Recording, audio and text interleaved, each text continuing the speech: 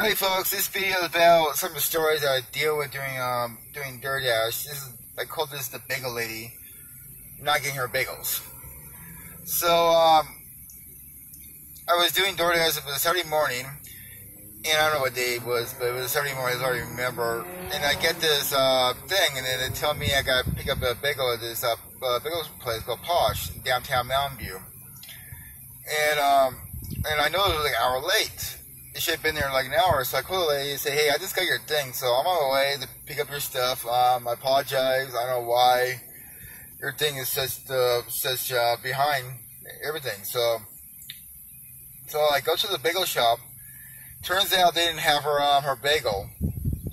So I call her up, and then she got nasty with me and said, I want to delete my account. I don't want to deal with Doordash anymore.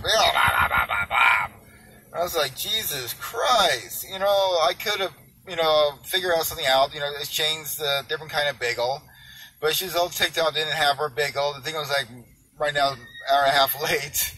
It should have been there an hour and a half before, but it's not my fault. They sent me, this order, but hell late. And instead of trying to fix it, she wanted to cancel it. I said, I'm not going to get paid, so I said, have a good day, hang up on her. I'm sorry, if I'm not getting paid and dealing with this, so I had to call the Doordash, tell them that it was, she wanted to cancel it. And I said, well, we're going to contact the customer. I said, good luck, because she's going to be mean. So, it's kind of BS, instead of like her getting all mad and angry, I could solve the problem, fix it, or, get other donuts that she wanted. But she chose to be, the way she was. And me not getting paid, I wasted my gas and, time show up to this place, and she got nasty with me.